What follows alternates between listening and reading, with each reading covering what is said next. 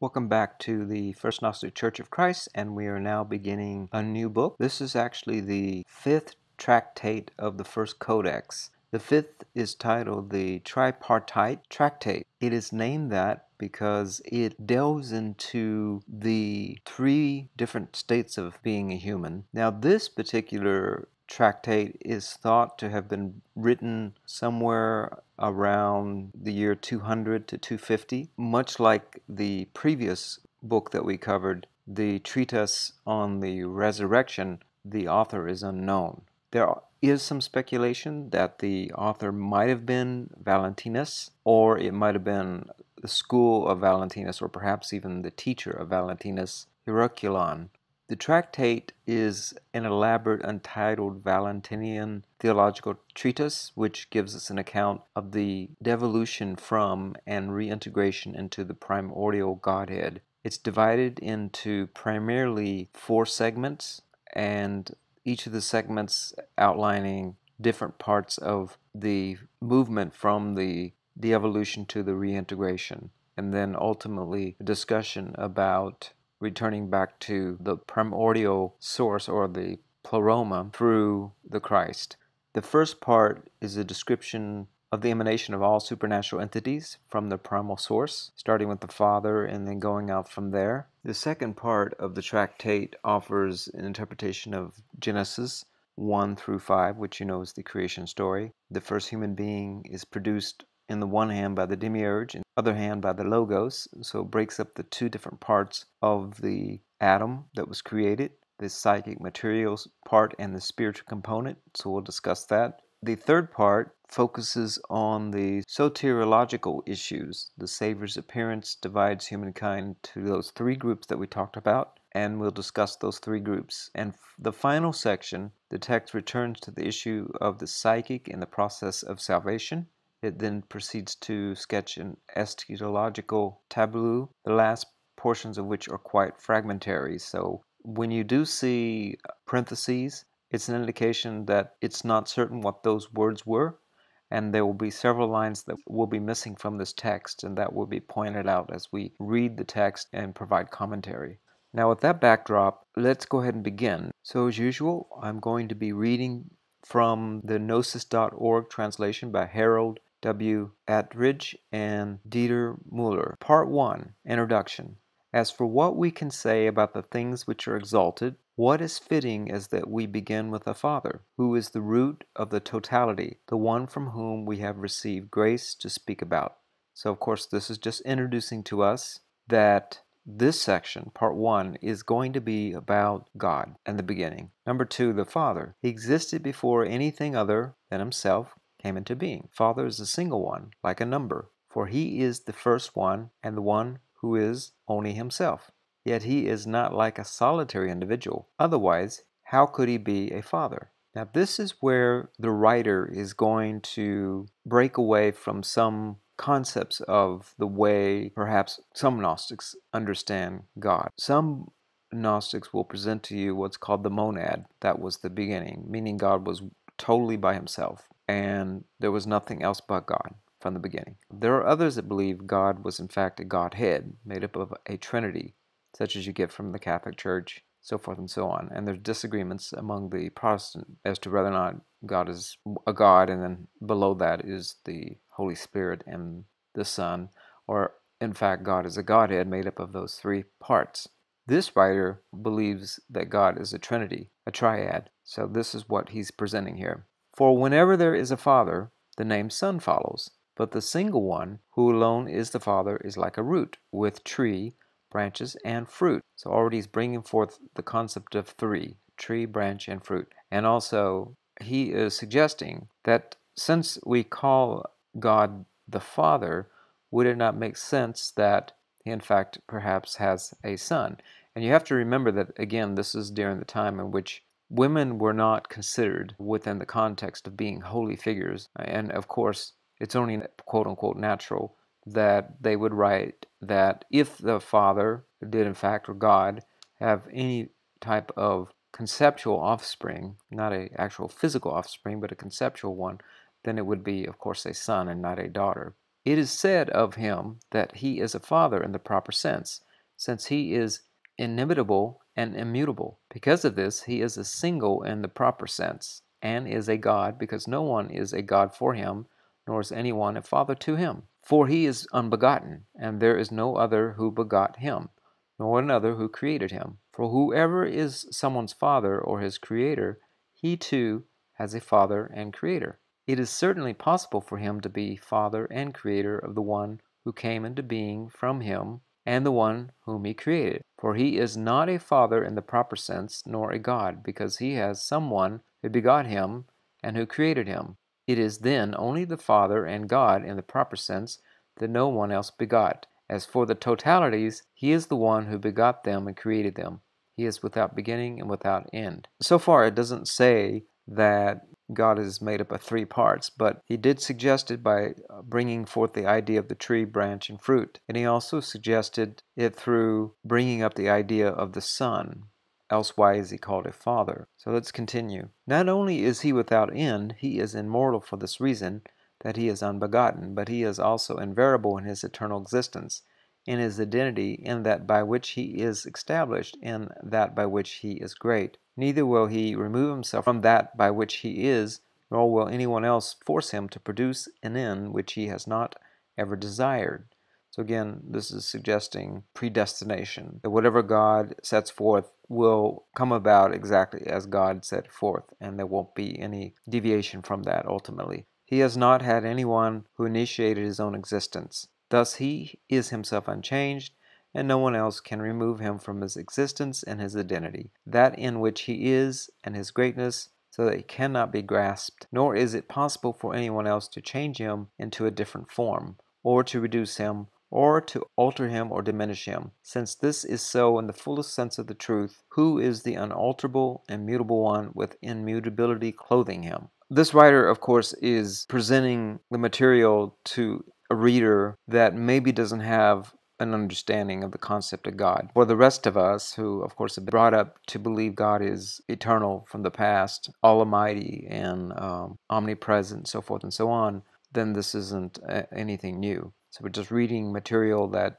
is very familiar to us. Not only is he the one called without a beginning, without an end, because he is unbegotten and mortal, but just as he has no beginning and no end, as he is unattainable in his greatness, inscrutable in his wisdom, incomprehensible in his power, and unfathomable in his sweetness. In the proper sense, he alone, the good, unbegotten Father, and the complete perfect one, is the one filled with all his offspring, and with every virtue, and with everything of value, and he has more, that is, lack of any malice, in order that it may be discovered that whoever has anything is indebted to him, because he gives it, being himself unreachable and unwearied by that which he gives, since he is wealthy in the gifts which he bestows, and at rest in the favors which he grants. This is, of course, a different impression of God than we might get from the Old Testament. God can be filled with malice, can get angry, can twist tongues to lie, can be jealous and envious, and be angry and wrathful, and be moved by what puny little humans do on earth. The impression we get from this understanding of God is forever giving and bestowing gifts to his creation, has no malice, has a pure heart, pure intent,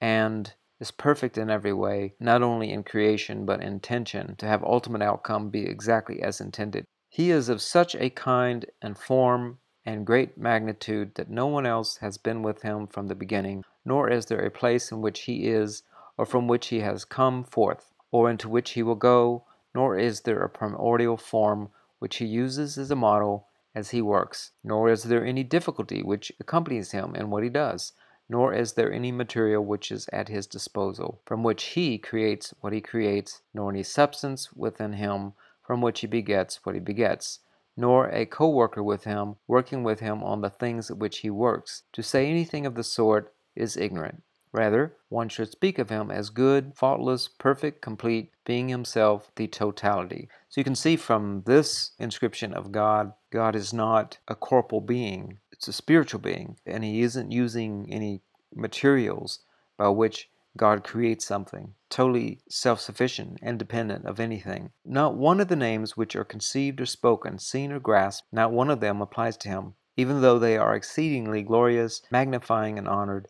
However, it is possible to utter these names for his glory and honor, in accordance with the capacity of each of those who give him glory. Yet as for him, in his own existence, being, and form, it is impossible for mind to conceive him, nor can any speech convey him, nor can any eye see him, nor can any body grasp him, because of his inscrutable greatness, and his incomprehensible depth, and his immeasurable height, and his illimitable will. This is the nature of the unbegotten one, which does not touch anything else, nor is it joined to anything in the manner of something which is limited. Rather, he possesses in his constitution, without having a face or a form, things which are understood through perception. Hence also comes the epithet, quote, the incomprehensible. If he is incomprehensible, then it follows that he is unknowable, that he is the one who is inconceivable by any thought, invisible by anything, ineffable by any word, untouchable by any hand. He alone is the one who knows himself as he is,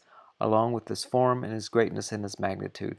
And since he has the ability to conceive of himself, to see himself, to name himself, to comprehend himself, he alone is the one who is his own mind, his own eye, his own mouth, his own form, and he is what he thinks, what he sees, what he speaks, what he grasps, himself the one who is inconceivable, ineffable, incomprehensible, immutable, while sustaining, joyous, true, delightful, and restful is that which he conceives. Notice how completely different this is than the type of impression you get from the God of the Old Testament. He is self-sustaining, joyful, true, delightful, and restful. So that is someone that's unaffected, always pleasant, always at peace, is not angry, is not revengeful, is not judgmental and wrathful. That which he sees, that about which he speaks, that which he has as thought. He transcends all wisdom, and is above all intellect, and is above all glory, and is above all beauty, and all sweetness, and all greatness. So, in other words, God is not gracious because God is somehow a God that looks pitifully on humans, but it's in God's very nature to be utterly omnipotent and omnipresent, being able to see all things from the past and into the eternal future. How could he be moved in any way by what small little humans do on earth, or become emotive or reactive? That wouldn't be possible, you see, if God were not eternal and all-seeing. This is what's being suggested here. He transcends all wisdom, and he's above all intellect, and is above all glory, and is above all beauty, and all sweetness, and all greatness, and any depth and any height. If this one, who is unknowable in his nature, to whom pertain all the greatnesses which I already mentioned, if out of the abundance of his sweetness he wishes to grant knowledge, so that he might be known, his ability to do so. He has his power, which is his will. Now, however, in silence he himself holds back, he who is the Great One, who is the cause of bringing the totalities into their eternal being. Now, why is this writer going on and on, 3 or 4 paragraphs with all these colorful adjectives? Is he trying to brown-nose God? What's the purpose of this? The point is to make it very abundantly clear to the reader how above everything God is, and that God is not reactive or affected by humans, so that you can get a groundwork, you can get a foundational understanding of God as being above judgment, above wrathfulness, above anger, above all of these reactive qualities that are human qualities, not godlike qualities, so that we can already see how different this is, and diametrically opposed to and different from the opposite end of what you get from the Old Testament God. And it continues, it is in the proper sense that he begets himself as ineffable, since he alone is self-begotten, since he conceives himself, and since he knows himself as he is. What is worthy of his admiration and glory and honor and praise, he produces because of the boundlessness of his greatness. In other words, when he talks about what is worthy of his admiration and glory and honor and praise, what it's essentially saying is God does not need that from you, doesn't need your praise, your admiration, and your glory. There's no need for you to do that. You're not worthy to do that, not meaning that you're worthless, but there's nothing you can do that's going to somehow bloviate God's ego and make him more favorably look on you or less favorably look on you. He produces because of the boundlessness of his greatness and the unsearchability of his wisdom and the immeasurability of his power and his untastable sweetness.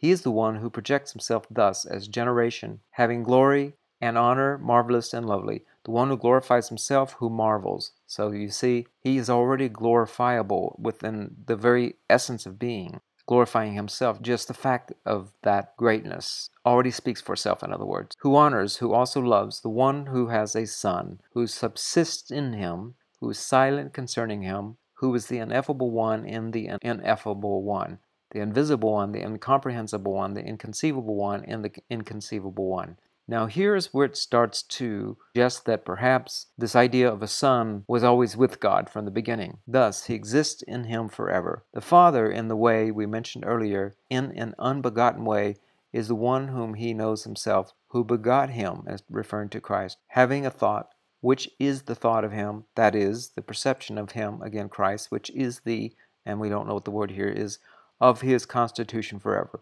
That is, however, in the proper sense, the silence and the wisdom and the grace, if it is designated properly in this way. Now, I can understand why this writer might presuppose that the Son came from God from the beginning, or was with God always, as it says, constitution forever, from the past to now, as the Christ came in perfection as well, representing the Father in name here on earth. So one has to ask, how was he able to be perfect from the beginning? So one might therefore deduce that if in fact Christ is so perfect, then he had to come from the Father. The message really here is that God has everything in mind from the beginning, whatever he produces from the beginning. And as to whether or not that beginning Christ is the eternal forever in the past, or the beginning at the time at which he conceived the concept of the Son as being part of the story of humankind, doesn't really matter, because for us humans, from our perspective, it's the beginning of everything anyway. And that's really all we need to know, and we'll probably likely ever know anyway. Number 3, the Son and the Church. Now this is where he introduces the two parts, the other two parts of God, the Son and the Church.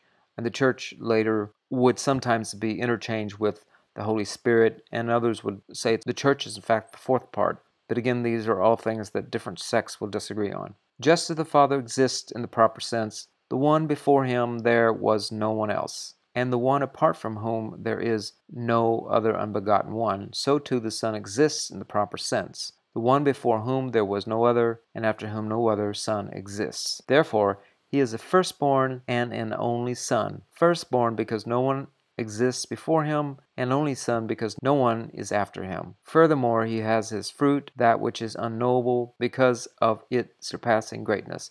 Yet he wanted it to be known because of the riches of his sweetness, and he revealed the unexplainable power, and he combined it with the great abundance of his generosity. This writer is suggesting that the Son was the firstborn, and it goes on even to say, and there's no one else after him. Ultimately, here, what is important is to know that Christ is a unique being and the cosmic story of humankind. He's the centerpiece, if you will.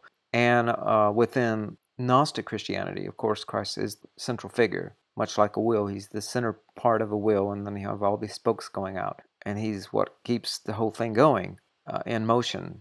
All right, not only did the Son, as it goes on to say, exist from the beginning, but the Church too existed from the beginning. And here's what I was talking about. We start to introduce these ideas that everybody was with God from the beginning. And what does he mean by beginning, you see? Some can argue that he means beginning as in God forever in the eternal past. But if that's the case, there really is no beginning with God. Others might argue, well, beginning in the sense that when God conceived of creating the perfect sons and daughters of God, the human beings, whatever other beings he might have created in the universe, that was the beginning. And the Son was there from the beginning, and the Church as well. And the Church here is referring to married partner of Christ, that he marries the Church.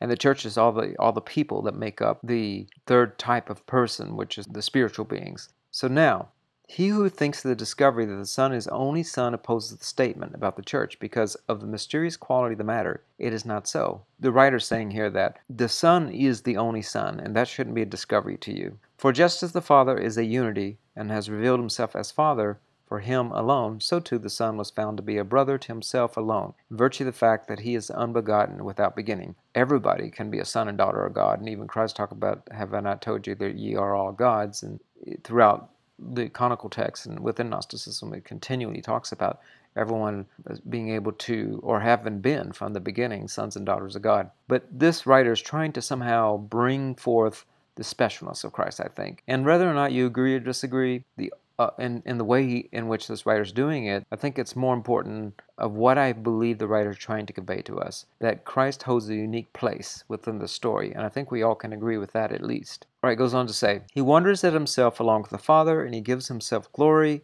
and honor and love. Furthermore, he too is the one whom he conceives of as Son, in accordance with the dispositions, without beginning and without end. Thus is the matter something which is fixed. Being innumerable and illimitable, his offspring are indivisible. Those which exist have come forth from the Son and the Father like kisses, because of the multitude of some who kiss one another with a good, insatiable thought, the kiss being a unity, although it involves many kisses. This is to say, it is the church consisting of many men that existed before the aeons, which is called, in the proper sense, quote, the aeons of the aeons, unquote.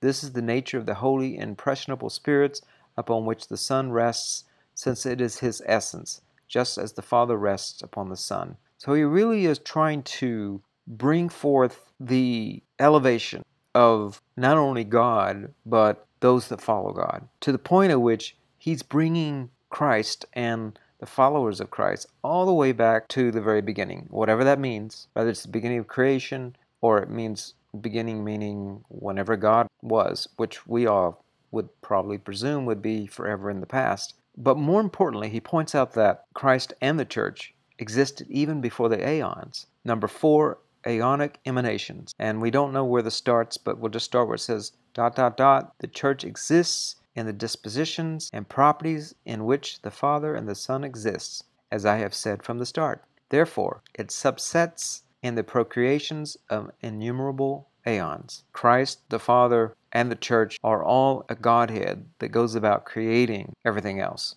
And that's an interesting concept. Perhaps there's a reason we are called sons and daughters of God. Also, in an uncountable way, they too beget by the properties and the dispositions in which it, the church, exists. So then, the church is able to beget its people, whatever the followers of God are. For these comprise its association which they form toward one another and toward those who have come forth from them toward the Son, for whose glory they exist. Now, this is another impression that you get from proto-Orthodox, the idea that God is a worshipable figure or Christ should be glorified in some way. Typically within Gnosticism, we don't look at God as someone that needs to be worshipped. Even Christ said, don't worship me. Some of this is implied as you read through this. It's a little different from what we typically get from most of the other books are being presented within the Nag Hammadi. So you can see how these different influences impacting each other. The proto-Orthodox under Peter and the more Gnostic approach of Paul, and then the early church fathers, Valentinus and Irenaeus, and how these all kind of clash with each different followers within those different sects. Therefore, it is not possible for mind to conceive of him. He was the perfection of that place, nor can speech express them, for they are ineffable and unnameable and inconceivable. They alone have the ability to name themselves and to conceive of themselves, elevating the followers of God along almost at the level of Christ and the Father. For they have not been rooted in these places. Those of that place are ineffable and innumerable in the system which is both the manner and the size, the joy, the gladness of the unbegotten, nameless, unnameable, inconceivable, invisible, incomprehensible one.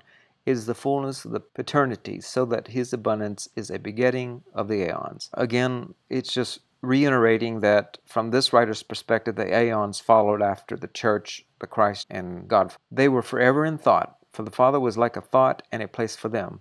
So it's almost like he's suggesting that the aeons were merely there to be part of carrying out the prime purpose, which was to create humans, and then everything else kind of served that, indirectly or directly. They were forever in thought, for the Father was like a thought and a place for them.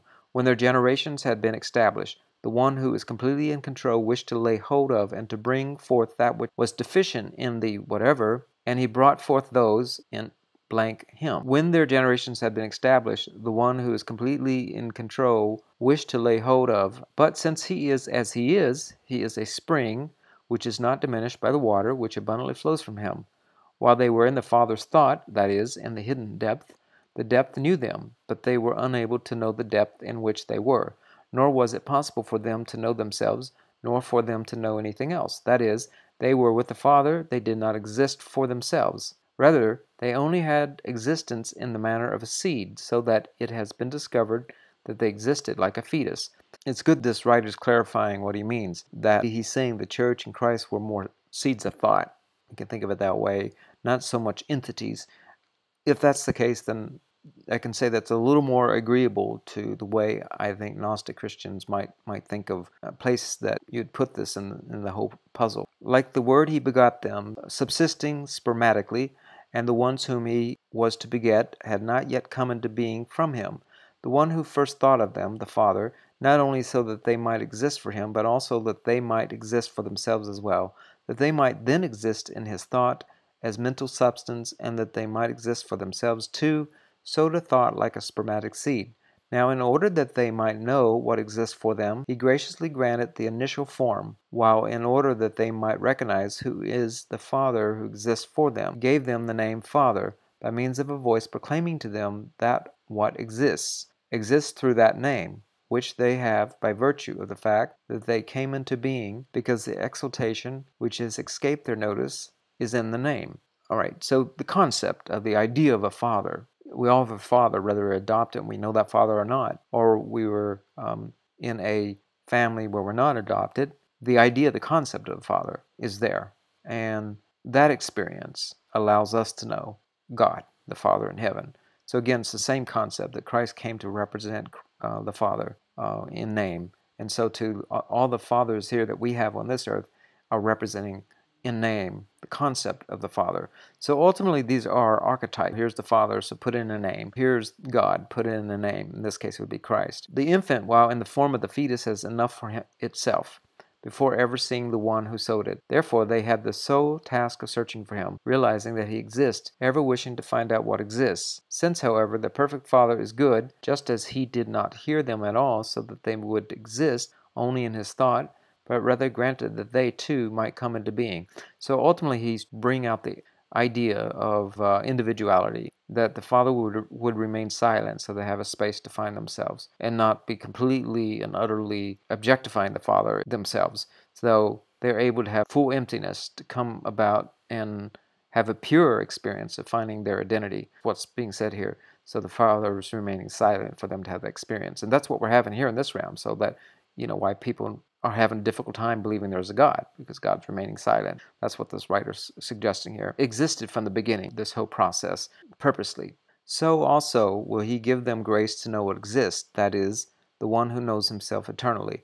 So the way in which we can achieve this is by having an imperfect experience in the kanoma, or the imperfect realm, a relationship to the Father in a physical sense. So there's a spiritual impression, and you could think of it as the different forms of early Greek mythology of the, I think it's Plato, the perfect form, and then you have the form, which is not so perfect. And the way we come to know the perfect form is by first understanding the imperfect form, and also the potential to understand that perhaps there's something greater than the imperfect form. Else how can we know that it's imperfect? And this is essentially what this writer's kind of also presenting, that we're having this imperfect experience so that we can know the true Father and its perfection here in this realm. So also will he give them grace to know what exists, that is, the one who knows himself eternally. And this is how we are able to experience the idea of love and grace, is that despite our imperfection, the perfect one still embraces us. And this is where this becomes instinctual for us to understand that process. Despite our imperfections, we're still taken in. And that's where the experience of grace happens, and compassion is presented to us. Formed to know what exists, just as people are begotten in this place. When they are born, they are in the light, so that they see those who have begotten them. The Father brought forth everything, like a little child, like a drop from a spring, like a blossom from a vine, like a flower, like a planting, in need of gaining nourishment and growth and faultlessness. He withheld it for a time. He who had thought of it from the very beginning, possessed it from the very beginning, and saw it, but he closed it off to those who first came from him. He did this, not out of envy, but in order that the aeons might not perceive their faultlessness, from the very beginning, and might not exalt themselves to the glory to the Father, and might think that from themselves alone they have this. This is the other purpose, that humans are experiencing the imperfection, and that God is remaining silent and distant from humans' experience as a way to hide us from, I guess, the aeons. Else the aeons would believe that they are the only perfect ones, and they might gloat and become prideful, so forth and so on. It's kind of what I'm getting from this. And they might feel they have some way to have authority over, or perhaps maybe envy or jealousy could come about. But just as he wished to grant that they might come into being, so too, in order that they might come into being as faultless ones, when he wished, he gave them the perfect idea of beneficence toward them. So that's how we're able to achieve the concept of ascension. That's what brings about the idea of how it says, how can the lowly being be risen above the angels, so to speak? And the angels, some of the angels became envious that this lowly human was able to go from this lowly position, and their ultimate destiny was to rise above the angels. How could that be?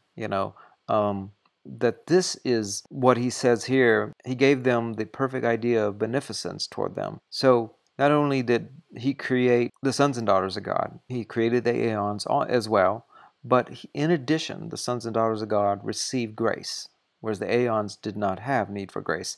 And this is the whole prodigal story, where the aeons are always with the Father in heaven, and then you have the lowly humans that Orthodox Christians call a fall, but in this writer calls a beneficence, a grace that's being experienced.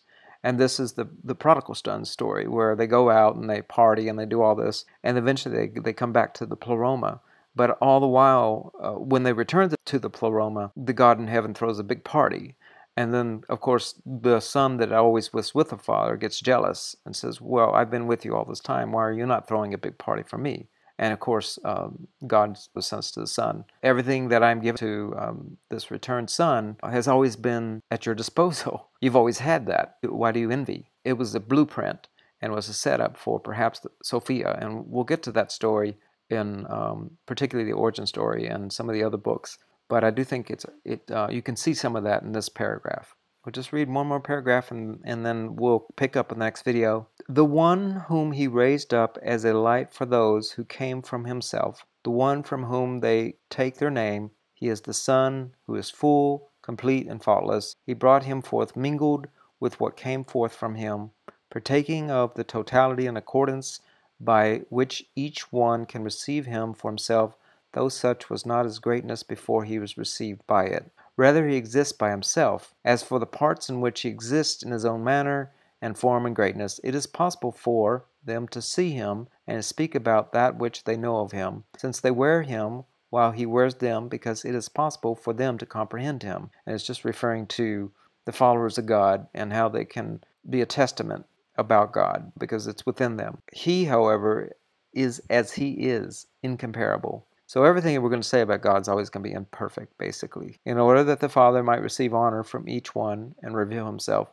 Even in his ineffability, hidden and invisible, they marvel at him mentally. Therefore, the greatness of his loftiness consists in the fact that they speak about him and see him. He becomes manifest so that he may be hymned because of the abundance of his sweetness with the grace of, and we don't know what this word is, and just as the admirations of the silences are eternal generations, and they are mental offspring, so too the dispositions of the Word are spiritual emanations. Both of them, admirations and dispositions, since they belong to a Word, are seeds and thoughts of his offspring, and roots which live forever, appearing to be offspring which have come forth from themselves, being minds and spiritual offspring to the glory of the Father. All right, this is very clearly Gnostic in description, because this is showing how we really are extensions of the Father, emanation.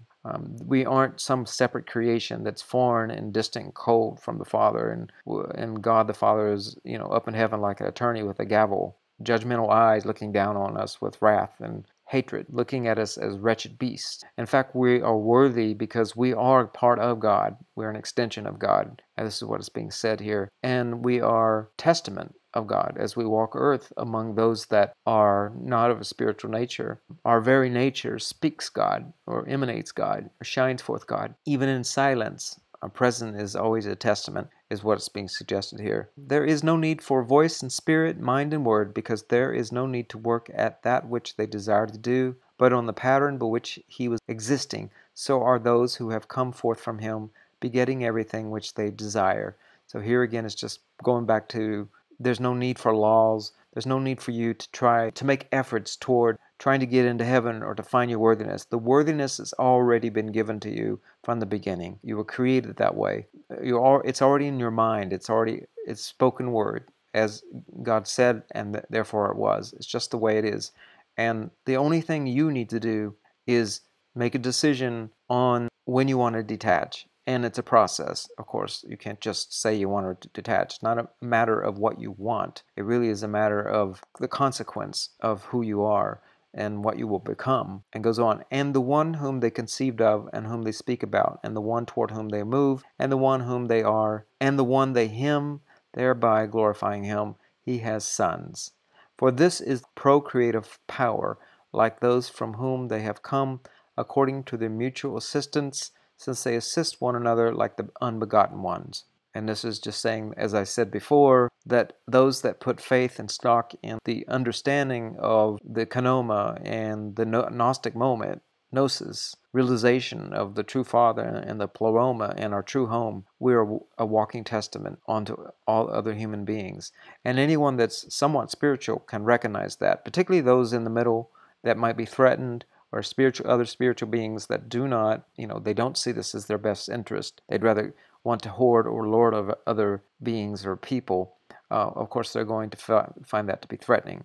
The Father, in accordance with his exalted position over the totalities, being an unknown, incomprehensible one, has such greatness and magnitude that if he had revealed himself suddenly, quickly to all the exalted ones among the aeons who had come forth from him, they would have perished. That makes sense because, again, he's inexhaustible, he's eternal. It just would be incomprehensible, and it's not something I believe the mind could manage or handle. Therefore, he withheld his power and his inexhaustibility within that which he is. He is ineffable and unnameable and exalted above every mind and every word.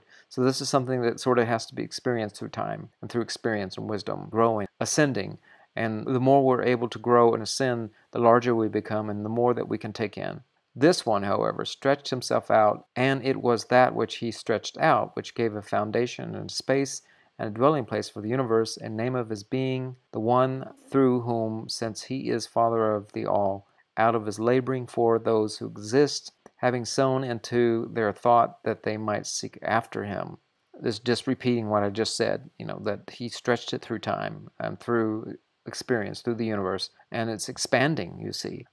So this concept of the Big Bang, it's from that inception of the small singular spot and expanding out to all infinity. This is an experience unfolding so that it can be properly handled. Otherwise, it would be beyond our grasp and we would instantly probably be extinguished from the awesomeness of it. And that it's also within us to go out into that pioneering experience, because the universe is ever expanding. So it's already setting in us to go out into the unknown. It's just within us as humans to have that, because it is the essence of the universe. The abundance of there consists in the fact that they understand that he exists, and the fact that they ask what it is that was existing. This one was given to them for enjoyment and nourishment and joy and abundance of illumination. So you see here the silence is what is forever captivating and is forever causing us to go out and expand and grow. If we know, there's nothing to grow. You see, if we know everything, so the unknowing, the unknowable one has allowed for that unknowable space to be filled with wisdom and experience, an abundance of nourishment and enjoyment and illumination, which consists in his fellow laboring, his knowledge and his mingling with them, that is, the one who is called and is, in fact, the Son, since he is the totalities and the one whom they know both, who he is, and that it is he who clothes. And here it's just suggesting that Christ came in the name of the Father to reawaken us, because through time we had lost that. And of course the demiurge again wants to keep us here. And so we lost that when we were in the dark, and it caused great suffering. And so the Son came to bring back that Gnostic moment, to help us understand, remember, reacquaint ourselves, so that we can understand that there is no need to cry or to be in sorrow or suffering or terror or fear has been defeated by the Christ, and this is not the end for you, you see. It's just the beginning. This is the one who's called Son, and the one whom they understand that he exists, and they were seeking after him. This is what everybody's seeking after, even the scientists, everyone's seeking this. No one knows it, that ultimately when it's all said and done, that's what they will find at the end of it. This is the one who exists as Father, and is the one about whom they cannot speak, and the one of whom they do not conceive. This is what the scientists always baffle. Well, if there's a God, why doesn't it show up? Why don't they, why isn't there proof? Well, this is purposely set out that there is not proof of God, not in the scientific sense or the experimental sense or the steps of science sense of the word, or philosophical ways of going about God, trying to find God. This is the one who first came into being. It is impossible for anyone to conceive of him or think of him. Or can anyone approach there, toward the exalted one, toward the pre-existent in the proper sense? But all the names conceived or spoken about him are presented in honor as a trace of him, according to the ability of each one of those who glorify him. So in other words, there are people walking among us that are always testimony of God's existence. And all of existence is constantly telling us that life itself is representing God. God's very existence is everywhere. Now, he arose from him when he stretched himself out from begetting for knowledge on the part of the totalities, he and all the names without falsification, and he is, in the proper sense, the sole first one, the man of the Father, that is, the one whom I call. The form of the formless, the body of the bodiless, the face of the invisible, the word of the unutterable, the mind of the inconceivable, the fountain which flowed from him, the root of those who are planted, and the God of those who exist, the light of those whom he illumines, the love of those whom he loved, the providence of those for whom he providentially cares, the wisdom of those whom he made wise, the power of those to whom he gives power, the assembly of those whom he assembles to him, the revelation of the things which are sought after, the eye of those who see, the breath of those who breathe, the life of those who live, the unity of those who are mixed with the totalities. All of them exist in the single one, as he clothes himself completely, and by a single name he is never called. This is how everything exists in the nothing. That's the astounding paradox of the very existence that's being talked about here. It would make it seem like everything is almost duplicating itself, but in fact it's talking about the paradox, the wisdom of those who he made wise. But at the end it says, the unity of those who are mixed with the totalities, all of them exist in the single one. As he clothes himself completely and by a single name, he is never called. That's the invisible that is, in essence, holding all of eternity. That's the paradox. And in this unique way, they are equally the single one and the totalities. What is single is the infinite emptiness, infinite nothing. That's the single, what they call the unifying moment, the singularity. When they find the singularity, should science ever find singularity, what they will find is absolute nothingness. And that's the totality of everything. That's the paradox. He is neither divided as a body, nor is he separated into the names which he has received, so that he is one thing in this way, and another in another way. All things, right, left, up, down, you name it. The paradoxes, the opposites. The very essence of the universe works on a paradox, and that's why it's always going to confound the scientists. They're never going to get it, because they don't understand that at the very core of existence is a paradox. Also, neither does he change in, nor does he turn into the names which he thinks of, and become now this, now something else. This thing now being one thing, and at another something else. Rather, he is wholly himself to the uttermost. He is each and every one of the totalities forever at the same time. He is what all of them are. So think about this was written thousands of years ago, and yet it's talking about quantum physics. It's talking about the singularity. It's talking about the paradox of being many things and the multiplicities of many universes. He brought the Father to the totalities. He also is the totalities, for he is the one who is knowledgeable for himself, and he is each one of the properties. He has the powers, and he is beyond all that which he knows, while seeing himself in himself completely and having a Son in form. Therefore his powers and properties are innumerable and inaudible, because of the begetting by which he begets them. Innumerable and indivisible are the begettings of his words and his commands and his totalities. He knows them, which things he himself is, since they are in the single name, and are all speaking in it. And he brings them forth in order that it might be discovered that they exist according to their individual properties in a unified way. And he did not reveal the multitude to the totalities at once, nor did he reveal his equality to those who had come forth from him. And again, we already talked about why God purposely did this, so that we may find our individuality and are within that unifying field of experience. This is, again, talking about, this unified theory, so forth and so on. But the scientists don't really know why they have these concepts and ideas come in their mind, but they do. They're inspired. They're inspired because it is the essence of truth within the universe, and it's being spoke about here 2,000 years ago. So that experience is what you need to know, and that, whether or not, these material experiences, makes the scientists at all is not the fact that the star is glowing and it's beautiful, but the great mystery that's being presented here in these words. How can it be? That's the amazing part of it.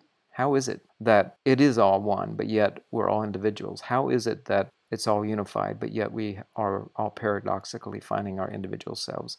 How is that all possible? And how is it that there is a creation, but then there's no answer as to why? But yet what grapples the scientists is they can never give up wanting to expand into ever further reaches of questioning and wanting to know why, wanting to know, and they don't know what drives them and where they get these concepts from, how they get inspired. All right, that's it for now, and when we pick up in the next video, we'll go to part 5, and that's the aeonic life, and from this first part of the Tripartite Tractate. And I know this video was a bit long, but I think it was important for us to get through that entire section so that we really kind of see the flow of where this is trying to go. And I think it's a good place to stop, because now that you have that foundation of the church, the Son, and the Father, we can now go on to the next level, at least according to this writer, aeonic life, section 5 of this part. All right, thanks for listening. We'll talk again soon. Bye-bye.